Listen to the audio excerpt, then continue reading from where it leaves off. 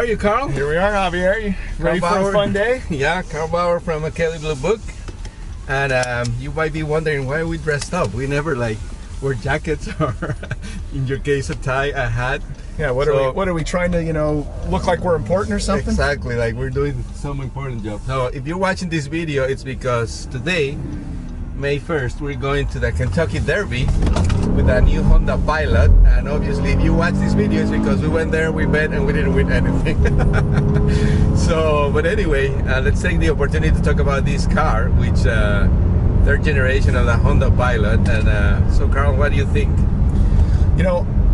Honda has this history of producing the most refined yet interesting and engaging vehicle in many classes, whether it's an economy car, a minivan, or a big family crossover SUV like this vehicle. And they've actually kind of slipped recently, I feel like. They were kind of, their styling wasn't as good in recent years. For the past 5-10 years, yeah, maybe? They kind of lost their way, and they didn't really feel like they were the leading benchmark in a given category. But they've really come around in the last couple of years, and the next Civic's coming. It looks great. The newest Odyssey's fabulous. The CR-V's doing well, and even the little Fit.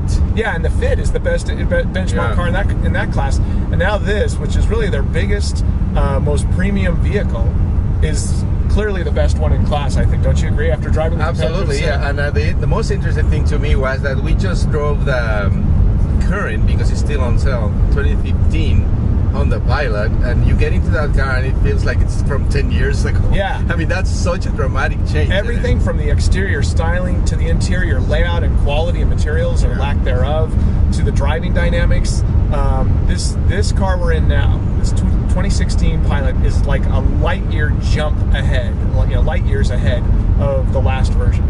Yeah, and you're right, they took care of pretty much everything inside and out, and especially in the inside. Like now the screen is only one screen instead of the two screen, and one pretty much was useless, just like for the audio setting, and you really didn't need that. And now it has a beautiful screen, like a huge front panel, that very clear to use and everything. I like also, how do you think about the new transmission setting? Yeah, they've got this great new system of engaging the different gears, and it's not using one of these kind of wonky pressurized stocks, or even one of these weird things in the console that also slides back and forth. It's just specific buttons, and it's very easy. It takes about 30 seconds to learn it, and once you do, it makes sense. I have to say that the first time you get to it, you really, where's reverse, where's park, and but after third time, you're pretty much set and go with it. And of course, we're doing almost 80 miles an hour. Maybe I shouldn't say that, but we're doing we're on the freeway cruising along. The speed limit is 70. The speed limit is 70.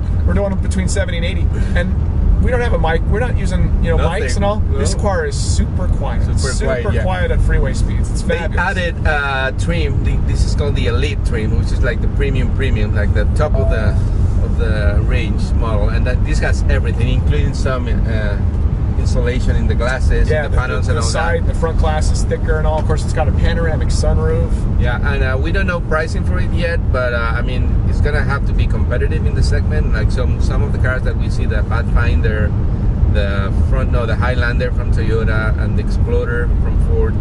I mean, we don't know yet, but I'm sure it's gonna be very, very competitive. Yeah, it should probably cost somewhere, the low end it'll cost like mid-30s, mid to high 30s, and the high end it'll probably get close to like $50,000 if you load it up.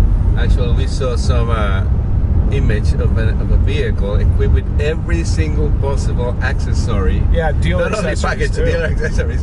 And they say that one is like around 70, but that's an extreme thing. If you've just got money to burn and all. And it looked pretty neat too. It had special wheels and all this 20-inch wheels. Yeah. And all those kind of things. So this is a family car, obviously, and that's why Honda brought us here to Kentucky, because we went to the zoo the other day, and now we're going to the Kentucky Derby, and the back's second and third rows are pretty amazing too. The best thing about the third row is how easy it is to get to from the second row, because you just push a single button on the second row seats, and they quickly and automatically flip and slide forward, and then they slide right back. So even like a little kid who's got to get in the back seat, the third seat, could make the second row seat fold forward without, it's not heavy, it's not complex, it just happens automatically. So one thing that they gets lost with this new model is like the ruggedness of the past model, which they don't have anything like that anymore. They went away from the Element, and now this is still a Pilot, but it's like so different. So you think people are gonna miss that kind of car because they don't have anything like that. Now I feel like the buying group out there, the car buyer population, has evolved, and that overly trucky, boxy looking, kind of rugged truck. I mean, we saw the Hummer brand's gone now.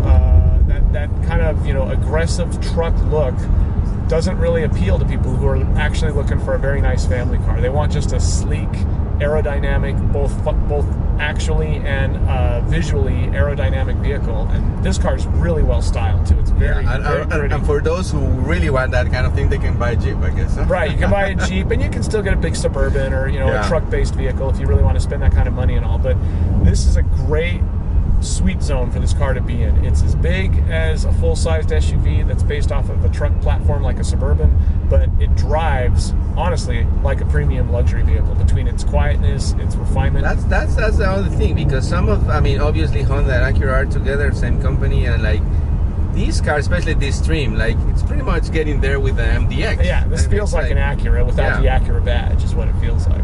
So this car has a 3.6 V6 liter V6 engine with 280 horsepower, and we get pretty decent mileage, right? Like what is it right now? Average mile 26 what?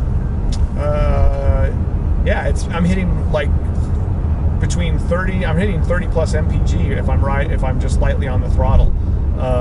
So out of a big vehicle like this, I'm averaging 25.5 mpg since we started driving it today. Yeah, and this one comes equipped with this trim level comes equipped with a 9-speed transmission, and that's kind of interesting because maybe some people don't understand what's the benefit of having a 6-speed transmission against a 9. So that helps obviously with the efficiency, right? Yeah, you've got more gears to choose from, so you just keep the engine at lower RPM when you're on the freeway, and more efficient use of the horsepower throughout every range of speed. So, and what's tricky, Javier, with 9 speeds is a lot of companies have trouble tuning those things. They don't drive very well. They'll be all jumpy and all. This thing's, you can't tell it's a 9-speed tranny. A lot of times you can tell because the tranny seems to have trouble picking which gear it wants. This one doesn't feel that way at all. So the final thing that is really impressive is the amount of technology that they have put into this, especially this Stream. It has like the smart cruise control, it has lane part assist that pretty much drives itself for a while, especially in this kind of setting on the highway. I mean, you can set it up on like cruise control and like even let the wheel go because it has the lane departures thing. Plus it has things like collision mitigation. It'll actually hit the brakes for you. If you aren't hitting the brakes and you're coming up on a stopped object like a car at a stoplight, it'll warn you and try to tell you to hit the brakes, and if you don't, it'll hit them for you. Yeah, pretty impressive car. So we enjoyed driving it for the past couple of days here.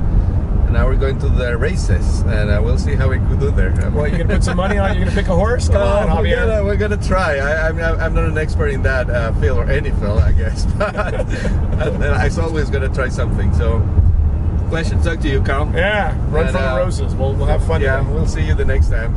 If we ever come back to the Kentucky Derby and have better luck, maybe we don't have to do this again. Yeah, maybe we can win enough money to buy one of these top trim pilots. Exactly. Bye.